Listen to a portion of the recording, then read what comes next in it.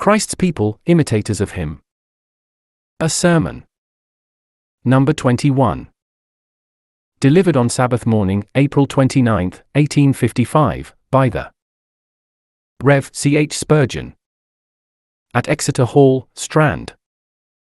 Now when they saw the boldness of Peter and John, and perceived that they were unlearned and ignorant men, they marveled, and they took knowledge of them, that they had been with Jesus.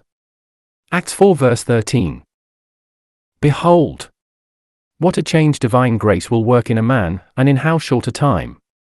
That same Peter, who so lately followed his master afar off, and with oaths and curses denied that he knew his name, is now to be found side by side with the loving John, boldly declaring that there is salvation in none other name save that of Jesus Christ, and preaching the resurrection of the dead, through the sacrifice of his dying Lord.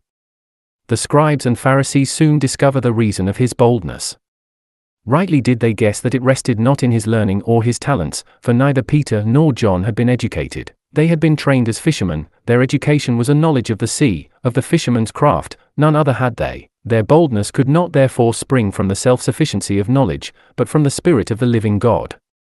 Nor did they acquire their courage from their station, for rank will confer a sort of dignity upon a man, and make him speak with a feigned authority, even when he has no talent or genius. But these men were, as it says in the original text, idiotai, private men, who stood in no official capacity, men without rank or station.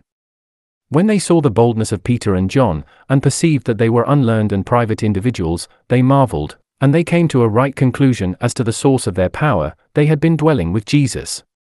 Their conversation with the Prince of Light and Glory, backed up, as they might also have known, by the influence of the Holy Spirit, without which even that eminently holy example would have been in vain, had made them bold for their Master's cause. Oh!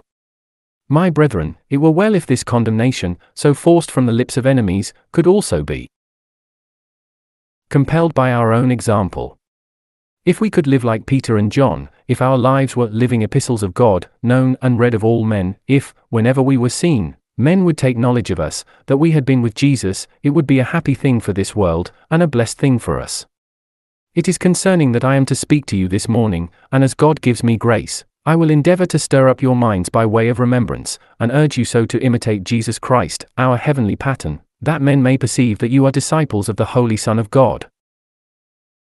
First, then, this morning, I will tell you what a Christian should be. Secondly, I will tell you when he should be so. Thirdly, why he should be so, and then fourthly how he can be so.